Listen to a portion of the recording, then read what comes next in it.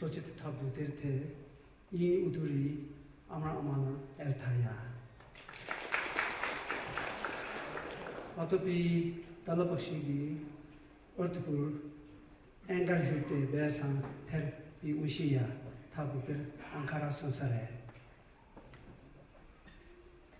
It gives me great pleasure to know that a conference is to be held in Mongolia to explore how Mongolians can shape their further and consolidate their place in the modern world, will remain true to the value of their ancient culture.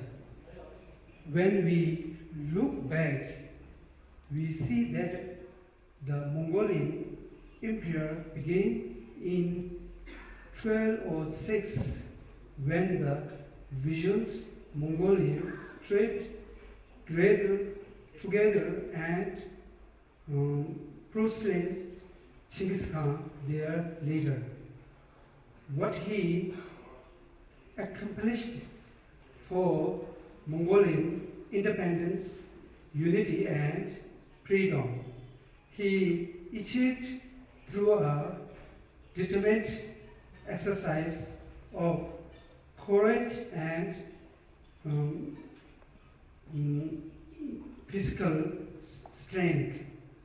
Taking inspiration from him, I urge you to apply a similar determination to extending education in Mongolia, to furthering not only material progress, but also boosting the important values of inner development. The impact of the Buddhist teaching on love, kindness, and tolerance, the emphasis on compassion and the conduct of non-violence, and especially the theory that all things are relative, can be seen in the courage of Mongolia, Tibetan, and the people of the Himalayan region. They are, by and large, mild and manners, easily contented, satisfied with whatever conditions are available, and resilient in the face of hardship. It may be that the rigors of both the climate and the environment contributed to this, but it is the emphasis on compassion in Buddhist culture that has been the most significant source of inner peace of people in this part of this world. This, I believe, is worth preserving.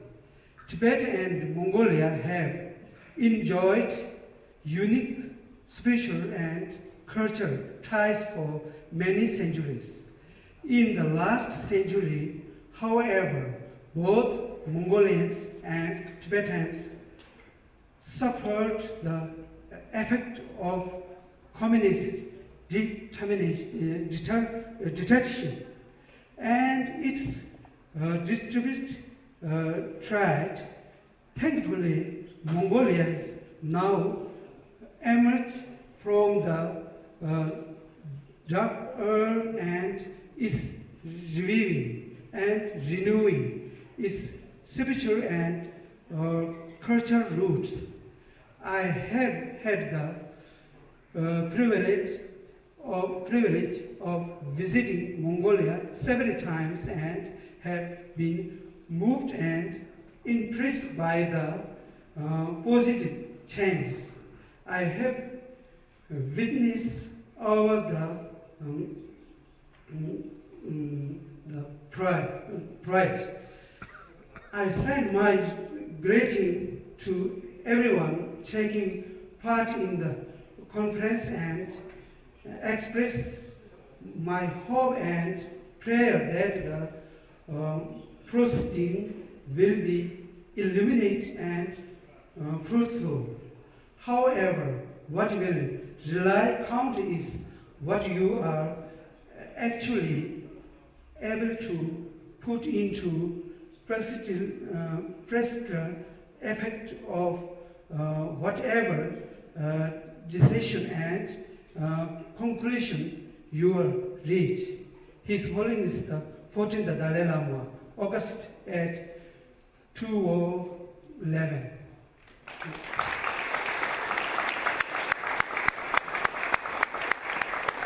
Ankara Census Tabu Terte Bairla.